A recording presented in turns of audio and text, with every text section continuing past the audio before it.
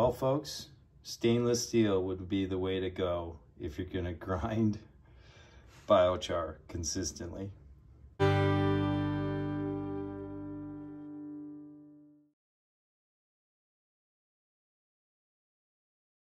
Well, I've got the stove loaded up almost. I maybe fit a couple more pieces of firewood in there.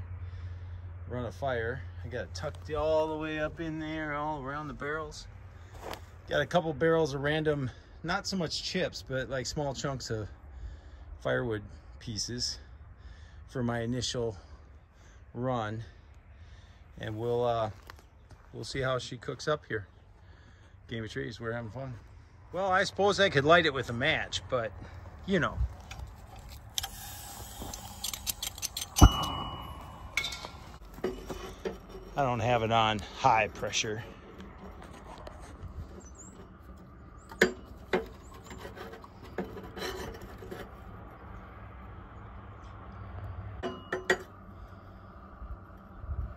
Somebody must have left this open.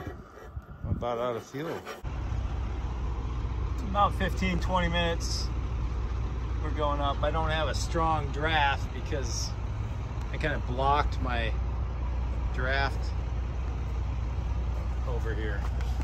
Like there's a piece of wood that's kind of blocking my draft.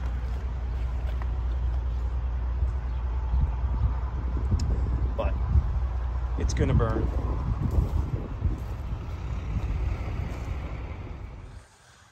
We got the temperature rising here. We're at 300 degrees.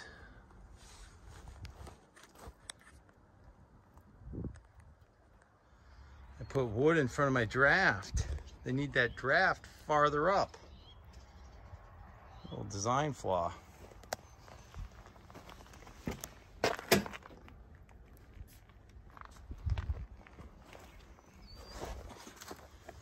So I came back last night and I shut this down, and you know, so I've got some charcoal in here for the next fire, but these had stopped off gassing. You know, they'll gas out here and that gas will burn, and they were dead. So I've got pretty good charcoal in there. I got a little bit of ash on the top there where, you know, some residual oxygen can slip in here while they're still warm. Yeah, you gotta be careful not to open up a biochar container while it's warm. But there will be some pure black ones in here too. We got just a little bit of ash, and that's where, you know, oxygen got in. So as I build my larger retorts, I'm gonna have the exit holes like this. You know, these are on all four sides, and there's no way to like shut them.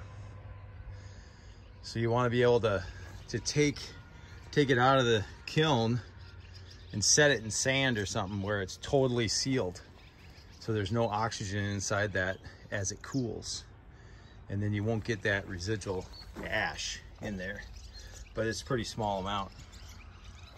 So get one of these pieces out of here. So this is exactly how it went in, and it's just pure carbon. You know, it's cooked all the way through. So you can see it's black all the way through. And it's, you know, it's brittle like glass. And so we're gonna grind some of this up into powder. Our first product is gonna be soap, if you can believe it. Charcoal soap for arborists, the BioChar bar. BioChar body bar and shampoo for arborists. So if you get a bunch of impurities on you, out doing plant healthcare or something, you can purify your skin with the Game of Trees BioChar bar. Good little Father's Day thing we'll have going on. Game of Trees, we're having fun.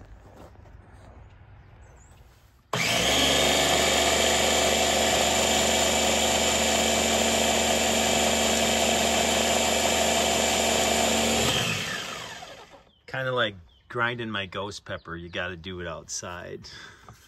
It's pretty messy.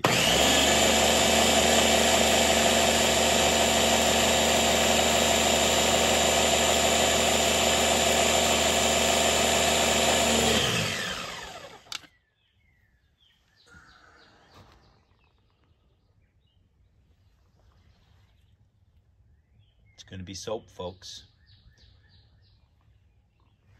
Game of trees. We are having fun.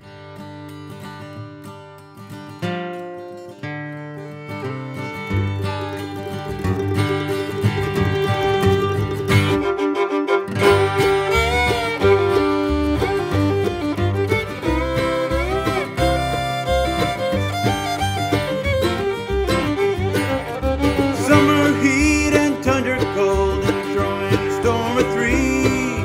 Stakes are high, there's always a risk when you're playing the game of trees.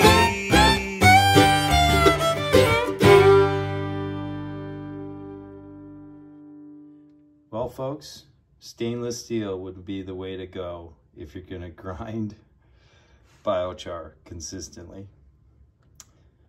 Yeah, I got in trouble for that.